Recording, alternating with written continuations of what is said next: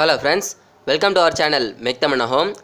நம்ம இந்த வீடியோல Yamaha r15 version 3 சிறந்ததா அல்லது Bajaj pulsar RS200 சிறந்ததா இந்த ரெண்டு பைக்ல எந்த பைக் சிறந்தது அப்படின்றத இன்னைக்கு வீடியோக்குள்ள பார்க்க போறோம். வாங்க இன்னைக்கு வீடியோக்குள்ள போகலாம். அதுக்கு முன்னாடி நம்ம சேனலை சப்ஸ்கிரைப் பண்ணாதவங்க சப்ஸ்கிரைப் பண்ணிட்டு கூடவே அந்த பெல் பட்டனை கிளிக் பண்ணிக்கங்க. அப்பதான் நம்ம சேனலோட லேட்டஸ்ட் வீடியோக்குள்ள பார்க்க முடியும்.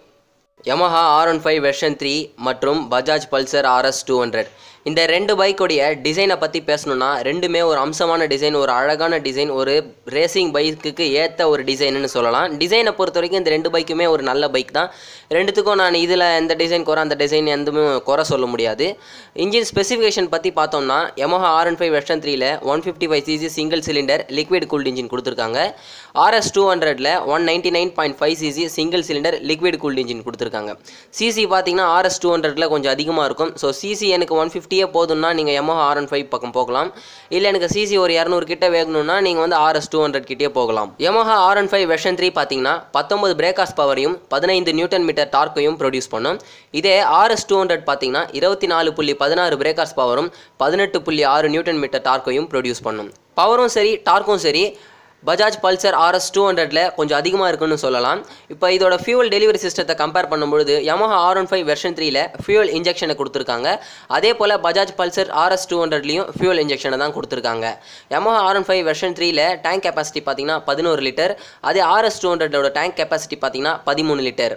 இப்போ இந்த பைக்கோட வெயிட்டை பற்றி பார்த்தோம்னா Yamaha r15 version 3 139 kilogram, RS200 பார்த்தீங்கன்னா 165 கிலோகிராம்.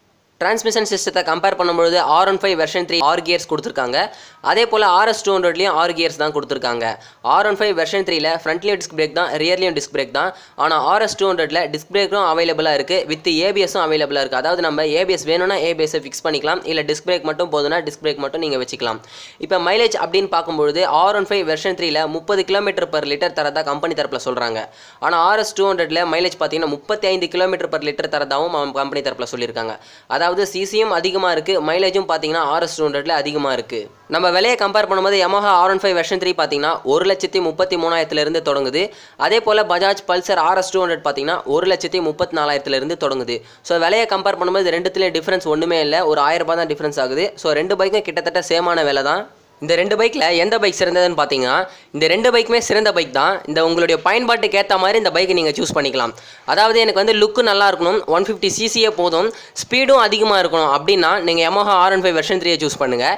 எனக்கு வந்து சிசி அதிகமாக இருக்கணும், ஸ்பீடும் அதிகமாக இருக்கணும், விலையும் கம்மியாக இருக்கணும், அது மட்டும் இல்லை எனக்கு சேஃப்டி ரொம்ப ரொம்ப முக்கியம் அப்படின்னா நீங்கள் வந்து RS200 சூஸ் பண்ணுங்கள். ஏன் சேஃப்டிக்கு RS200னா ஏபிஎஸ் இதில் இருக்குது.